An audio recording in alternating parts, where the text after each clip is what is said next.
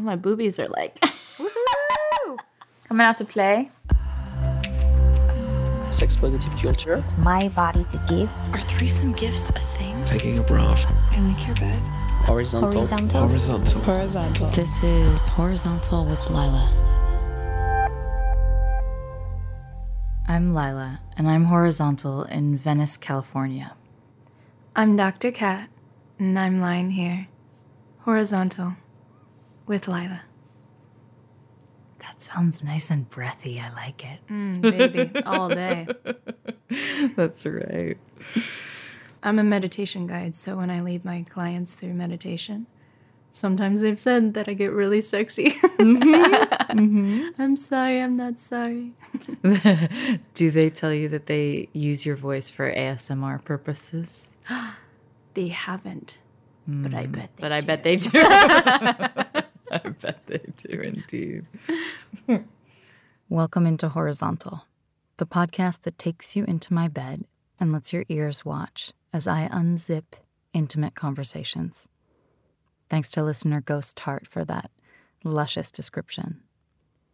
I make private conversations public with the intention of dispelling shame, diminishing loneliness, and cultivating connection. I'm really glad you're here. This episode was recorded on my Horizontal Does America tour in November of 2017. I took to the road in a little blue car and drove solo all around the country with two intentions. One, to feel as free as I could possibly feel, and two, to lie down and record as many episodes with fascinating humans as I could manage.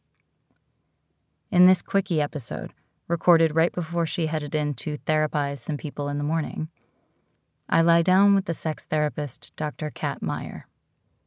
Dr. Kat is a sprightly, sensual whirligig with big green eyes and big brown hair and a slender and very bendable body. She's a yoga teacher, a creatrix, a playful creature, a dancer of her prayers, a licensed relationship therapist, and a Reiki practitioner. If you live in Beverly Hills, where Dr. Kat sees people in her private practice, she could be your sex therapist. Kat's own podcast, Eat, Play, Sex, which just kind of sounds like whipped cream in podcast form, doesn't it? It explores subjects in the very same wheelhouse as this one. On her Instagram, Sex Love Yoga, which I follow voraciously, and I suggest you do as well, she shares the writing she spins from thoughtfulness, self-inquiry, some gentle nudging, and a vision she holds for us all to open the most profoundly to our deepest longing, pleasure, and confidence. Her posts are little gifts for us, and each serves as a reminder of her mantra, I choose myself powerfully. Find her on the interwebs at sexloveyoga.com and Kat Meyer, spelled CATMEYER.com. We first met at a birthday party in Ojai, a 40th birthday extravaganza that was more like a miniature festival than any birthday party I'd ever seen, complete with food trucks, a musical amphitheatre carved of rocks like a miniature Sedona, an elaborate sensual ritual invoking the energies of masculine and feminine to infuse the man we were celebrating, and a giant bathtub truck with a Dr. Bronner's foam experience like the one at Foam Against the Machine at Burning Man. The amount of glorious attention and effervescent love paid to this man made me burn with a heady potion of envy, admiration, and inspiration. Oh, God, I want people to come together over me in this way, I thought. I want to facilitate this experience for someone else. Inside the house by the pool, in a room made for cuddling and love, festooned with pillows and soft things, people were practicing acro-yoga. Having taught for so many years and drifted away from the practice for so many more, I sometimes move away from people who are in the throes of it, the first flush, the ones who fly people at every opportunity, every park visit and ecstatic dance and house party. But this time I was drawn in, because it felt familiar, and the rest of it felt so unfamiliar. I offered a therapeutic flight to a friend of my friend, the one who brought me. His first. That looped me in as one of the acro-yogis and built a bridge for them to talk with me. One of them was an acro-yoga teacher as well, newly minted. When I told him about the podcast, he said, "Oh my God, there's someone here you have to meet." And he called Dr. Kat over. 6 months later, we were lying on a shaggy rug in her living room, her pet bunny hiding out in the corner, California morning light insistent through the blinds, shaking off sleep and a little bit of crankiness and a little bit of misunderstanding, and recording this story together. We talk about threesomes and the right to change your mind, delayed emotional responses, how the point of sexual no return is an illusion, being satisfied before orgasm, seeking yeses and nos in the body as expansions and contractions, and how meditation and affirmations don't have to look like what we were taught that they look like. If you enjoy lying down with us, this is how you can make sure I continue to create independent, uncensored, and ad-free homemade radio. Become a patron of the Horizontal Arts. It's like a subscription service, in a way, crowdfunding for artistic patronage. You offer a monthly contribution, from $2 a month on up, and you get a level of special access to me and my work. You know that you're a direct catalyst for making the world a more intimate place. And I do a happy dance. And then I get back down to it. Patreon.com/horizontal with Lila. It's spelled patreon.com/horizontal with Lila. You can also just follow the link in my Instagram bio that reads Patron of the Horizontal Arts. It's right underneath a weekly dose of intimacy. I think you're going to want that too. You can sign up on the website. I'm just saying. I have big, big plans, big dreams for what's next in the world of Horizontal, and you can help me happen it. And now, darling, come lie down with us and a little white bunny.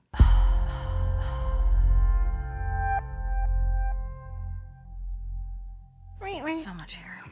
Oh, happens all the time. Cat hair. Ha. Ha. Yes, it does. In fact, I have a lint roller in the car that I will be using in a moment. So, Kat, will you tell me a story? I have stories for days. When you asked me to do this, I was like, oh my God, which one do I pick? I want them all. Well, you can tell more than one. Yeah. What came to my mind, though, and this story kept saying, pick me, pick me. Mm-hmm. And this happened, this was years ago when I started to get interested in multiple partners. And not necessarily the poly world yet, because I was kind of tiptoeing into it. But I was seeing somebody named Wesley at the time. And we were evolving in this relationship. And I remember going to an event with him. And as the event was ending, I made the assumption that I was going to his house, right? And going to sleep over Avi, as was happening like multiple times a week. Right. And his assistant was there, and she was hanging out with us. You know, it was super fun. She's super hot. And she asked if she could crash at his house too. And I was like, yeah, sure, absolutely. Sounds fun. So we all went back to his house, and we all crawled into bed and snuggled in, right? It was super cute. And then, and he and I had never talked about, you know, having any sort of other partners together. We were exploring each other, right? But then, you know that feeling when you're next to somebody and you feel the sexual energy start with, I could feel it. And I was like, can I cuss? Can I curse in this? Of Oh my course. God, I was like, fuck. Like, what? I feel it. And I was like, Kat, turn it off inside you. So I was trying to manage this whole sexual energy in myself. And I was like turning the whole bed on. And then the next thing I knew, like, I could feel movement in the bed. You know how somebody starts moving in their hips and you're like, and at that point I was like, okay, I guess this is happening. And this was, you know, before I was actually good at communicating. Now I'm a badass communicator. I'm pretty good at it, if I may say so myself. Got some slips sometimes, but at that point I was just like, okay, here it comes. It's happening. And I could feel her starting to move her hands across him and then across me. And the next thing I knew, I was just like, okay, if this is happening. So I just took off my clothes and like dove right into it. But the thing of it is that I was so pissed off at him because nobody checked in with me, right? And I felt so pressured in that moment. And I remember my thoughts at the time and being like, Kat, this is cool. Like, this is awesome. You're getting into a threesome right now. Like, go you know? And at the same time, there was another voice that was saying, I'm so angry at him. Like, he didn't check in with me. He didn't ask if I was okay with this, you know, and this is happening around me. So when he would give me sexual attention or go down on me or, you know, play with me, I would not let him kiss me at all. But then with her, I was making out with her. I was giving her pleasure. I made her orgasm. And yet I wouldn't let myself really enjoy the whole experience. Now, watching her was really fun for me. It was so beautiful to watch her in her pleasure and her orgasm. And yet I stopped myself. And it was interesting in retrospect because it was like the resentment that I had for what was occurring. I didn't want him to get the pleasure of seeing me get off. Isn't that bizarre? No. I know, right? But it's like, I don't give myself the pleasure. I don't fully allow myself to have fun because I'm still holding this resentment. And it's so funny. And then Wesley and I had this conversation the next day where I brought up everything and it was primarily around, because I sit with emotions. And I sit with jealousy and I sit with, you know, upset and everything. And I tuned into that and realized it was coming from a place of, I don't know where he and I stand. So I didn't feel on solid foundation in order to invite another partner in. Yeah. You know?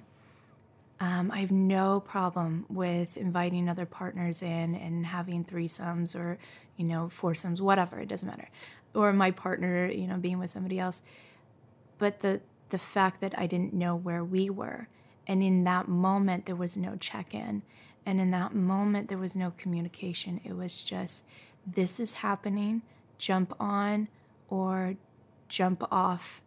And there was that fear of being perceived as a wet blanket or, you know, like, oh, you're not mature enough, or, you know, we're going to have fun, yeah, and you're ruining it. And he didn't take that well. And that was the other thing. He just saw it as, we can't go further then. And it was a total disregard of my feelings. And in that moment, I realized, okay, this isn't my partner. Like, my partner wouldn't ever say that to me. I'm amazed that didn't ruin my interest in that type of play, but it definitely taught me to look at why I'm not speaking up, why I'm not using my voice to create exactly what I want in a situation, sexual or relationship, and how easily it can be that pressure can cause us to be quiet. Mm-hmm. And this is common, I think. I think a lot of people experience this, where they are in situations and they just don't feel they can speak up for what they want or what they need. We have needs. Mm-hmm. Not to mention the fact that this was his assistant. Yeah, this was his assistant. Wesley. Oh, Wesley. Come on. Power differential, sex. Maybe she felt pressured. Oh, no, she jumped right on. I noticed because I was watching Gio, because I was hyper aware, right? Mm-hmm. And she was crawled into bed naked, which isn't anything. I didn't care about that at the time. I was like, okay, cool. We're chill.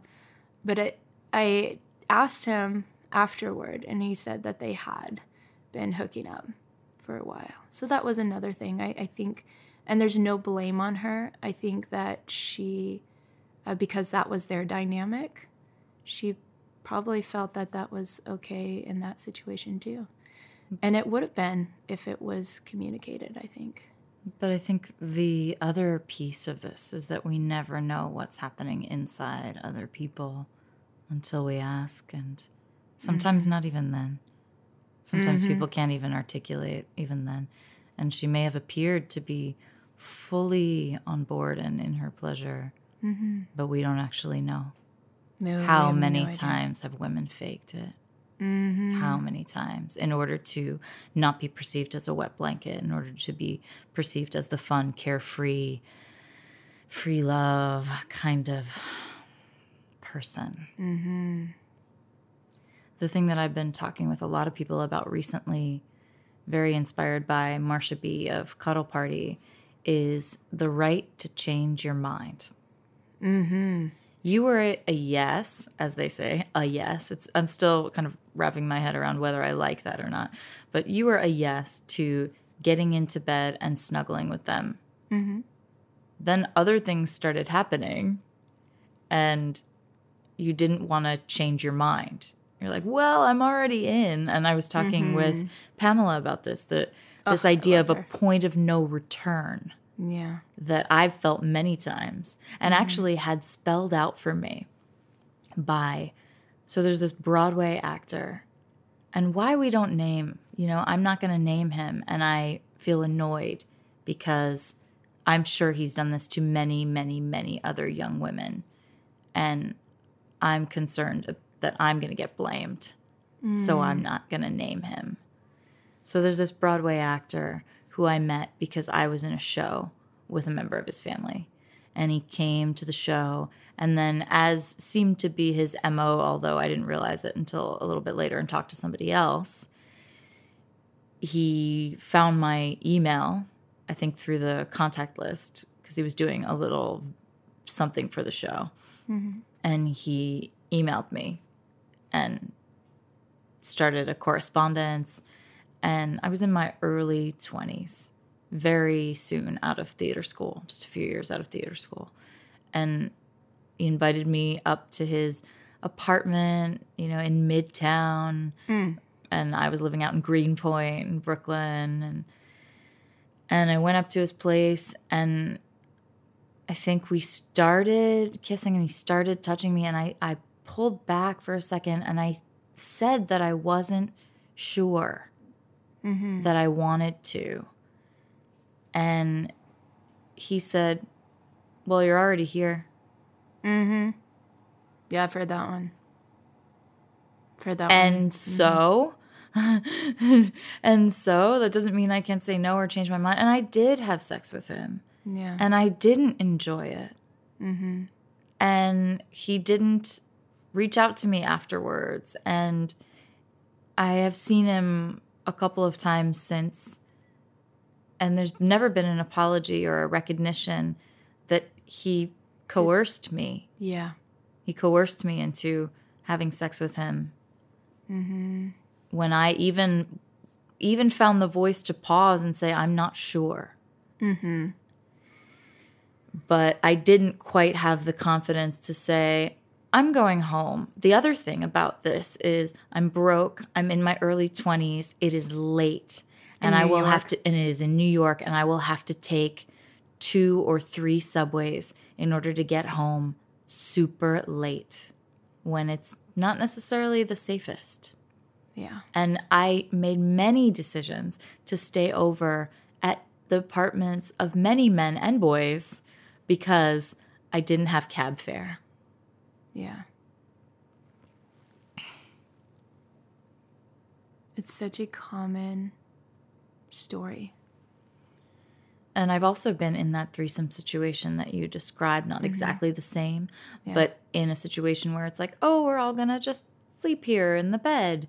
And then things start moving and hands start moving. And I, decided, well, all right, well, this is exciting. This is fun. I guess I'm on board with this. Yeah. And we convince ourselves.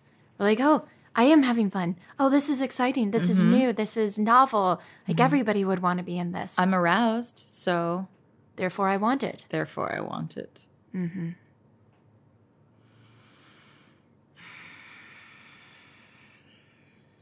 I don't think I've done that in many years.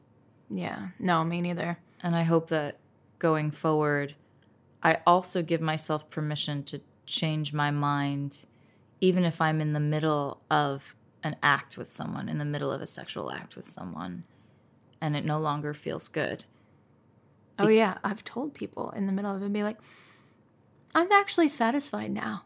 And they'll be like, you're satisfied? I'm like, yeah, I'm satisfied. That's enough. And I'm not even kidding. And I've had the most amazing responses back. You know, at first I'll get like, sometimes I'll get a bewildered look like, you're satisfied? You haven't come? I'm like, no, I feel internally that this is good and to stop here. They're like, oh.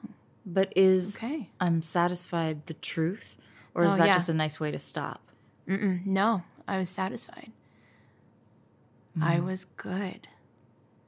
I don't always have to have an orgasm to have an amazing experience. Sure. But I've really developed this internal yes system or no system. I'm constantly checking in and be like, does this still feel good? Like you just said, does this still feel good? Or feel this satiated feeling? You know, like when you eat and you're at this point of Satiated, yeah. that's good. That's good. Any more would be too much. So I do tune in with that. And communicating with partners now, it's like I'm very communicative with my partners about this. And when my body contracts or when it expands, that's my yes and no system. And when it contracts, I know that that's my edge, or that's where, you know, something's being triggered or something's not feeling in alignment with me. And even if I don't know what it is exactly, I'll vocalize it and just let them witness it or be there with me in it. And where do you feel the contraction? A lot of times in my stomach, but I get it in my chest, and more near the sternum part of it. Yeah. Yeah. Or I also get this drop into my stomach. It's almost like my stomach's falling out. I'll get that one too. And those are my 3 contraction pieces. So I know there's something there, whether it's something doesn't feel right, something's not in alignment, or something from my past is being triggered. So something unprocessed from an earlier time is now being stimulated here. I want to listen more to the cues of my body, and it's easier when I'm solo. It's easier when I'm driving alone, right? Sure. But I have pain in my solar plexus that I call anxiety pain, because that's what it feels like. But what it is, as you say, is a contraction. Yeah. A contraction of my solar plexus that feels not okay.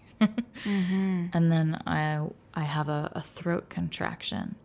If something triggers me in such a way that I feel sad or some kind of emotion comes up.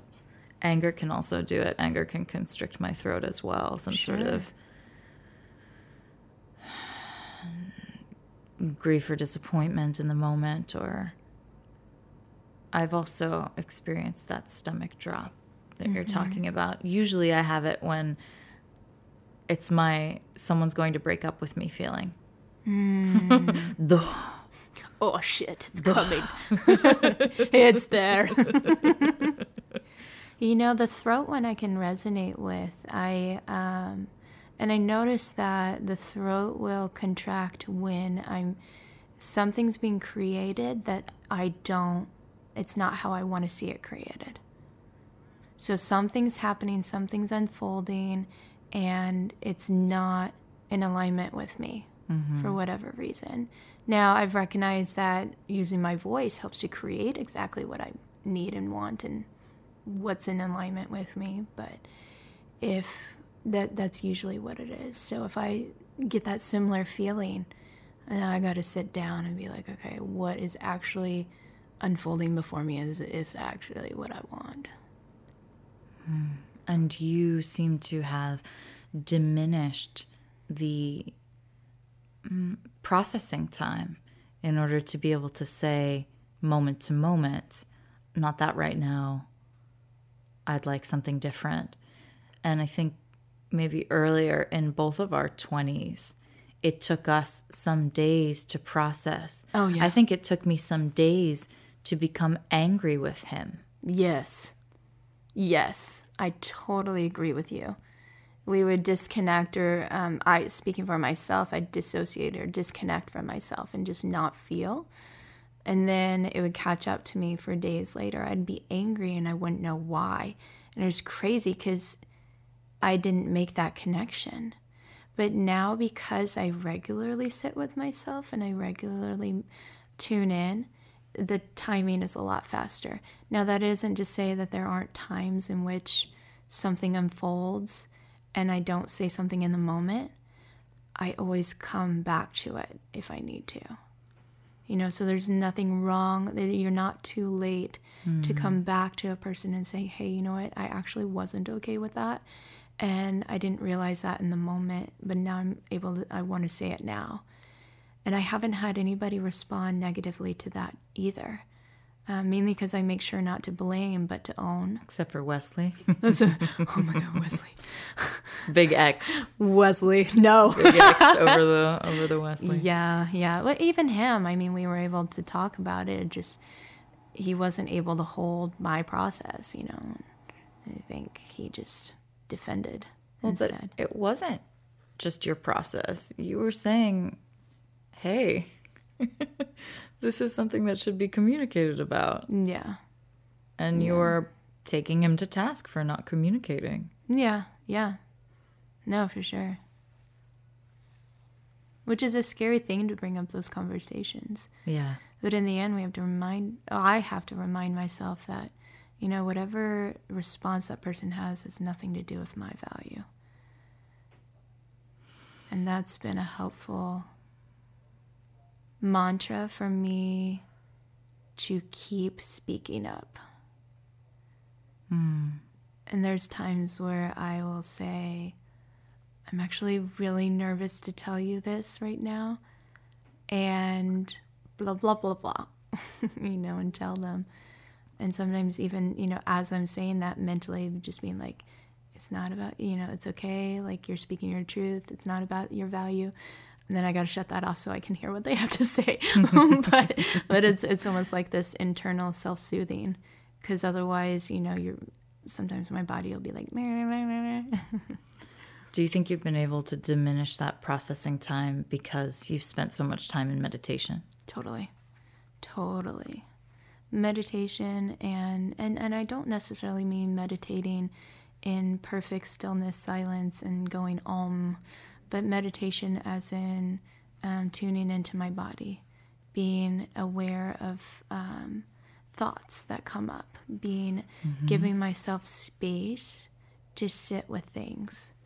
I have a morning practice that I do sit in meditation, and part of that is a silent tune in with my breath, and part of it is if there's something that did come up, I sit with that event and do almost like a layered practice to see what the thoughts, the feelings, the body reactions, where that could have come from, and what I've developed, what sort of belief I developed about myself as a result of it.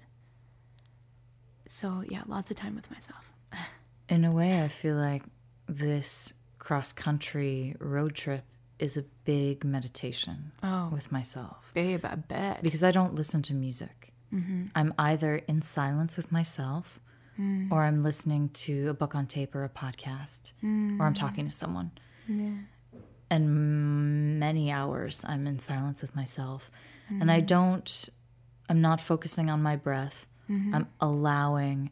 Some years ago, I realized that the meditation practices that require you to focus and label thinking as thinking and put it aside and focus on a single thing felt too rigid to bring me benefit, because I am already perfectionistic and hard on myself and internally unkind. And so what I needed was a softer practice. And my friend Matthew Stillman brought to me this idea that I could sit and just expand. Was it him? It was Wesley. Oh, Wesley.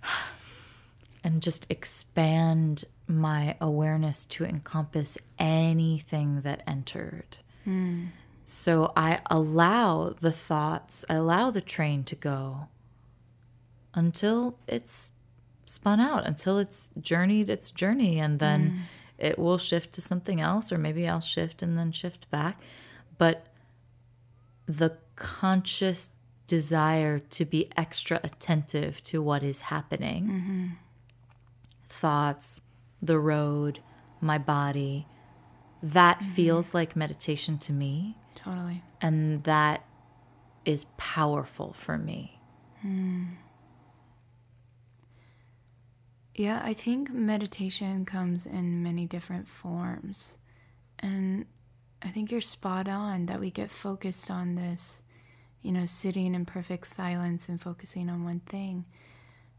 I think that there's movement meditations, yoga there's walking meditations, there's, like I was saying, this layered meditation. Mandala, sand mandala meditation. Yeah. And I think, what is your intention behind the practice? And I think that can help to decipher which one resonates best with you. With yoga, sometimes I just need to move energy through my body and tune into the way the body feels. And that's meditation. However, it's movement, because that's what I need. I need to get things unblocked in that moment. Or to ground. And then there's times where I need to figure out a specific belief or event, that I contracted in. And that would be one where I would meditate on that single event. And then there's ones of mantras that are repeated words or statements. Those are ones to help me shift a programming or a thought. One of my favorites is I choose myself powerfully.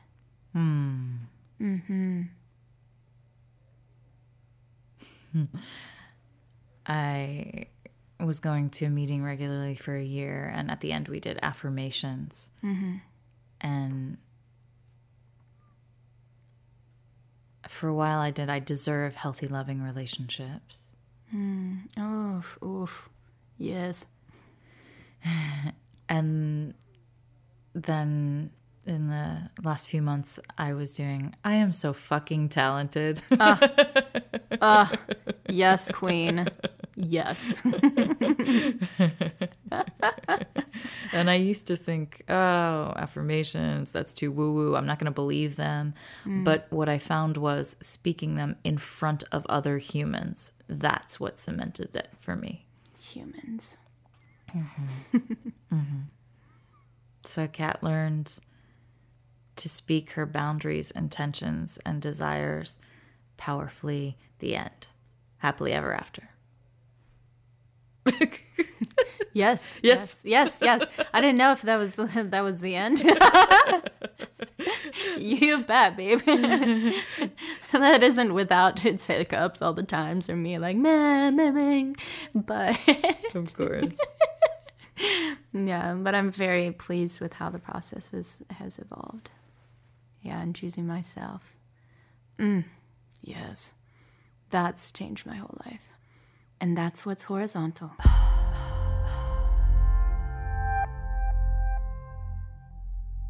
I send what I call missives to my email list once a week. It's like lobbing 1,000 messages in a bottle out to sea. I share my writing. One of the most recent missives was about my abortion and the right to choose. I share resources from the episodes. I share saucy photos and other miscellaneous bits of interest and ephemera, like that time I was in Playboy, talking about dating outside of your political party in the era of Trump.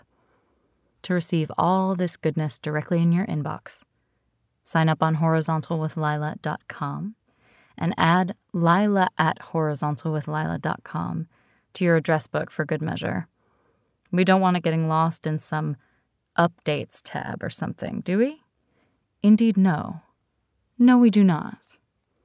Season 2 has been edited by Chad Michael Snavely. Check out his slew of podcasts on chadmichael.com. Shauna Shea drew my sensual cover art, and you can hire her through 99 Designs, and I suggest you do if you have the opportunity. And Alan Markley created my intro music. He's Plastic Cannons on Instagram. On next week's Horizontal, I lie down with Rye of Rye Polytalks.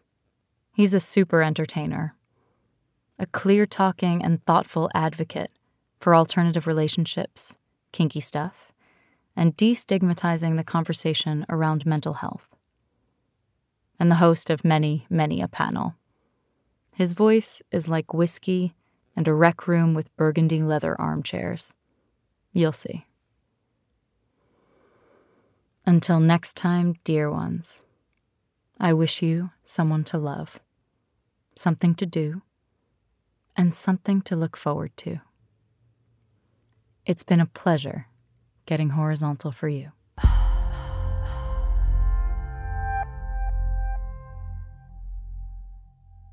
So as I've been driving, I've been singing because, I'm a child of the 90s. I was born in the 80s, but I was, a cognizant human in the 90s. I got you. Mm-hmm.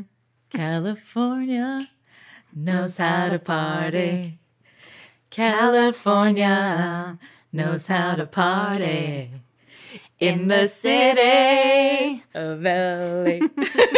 You know what? As I was moving out here, that was the year 2010. That was the year that Katy Perry came out with her song, California Girls. I don't know all the words to it, but I played the entire drive from St. Louis to LA. Oh. Yeah, I was like, oh my God.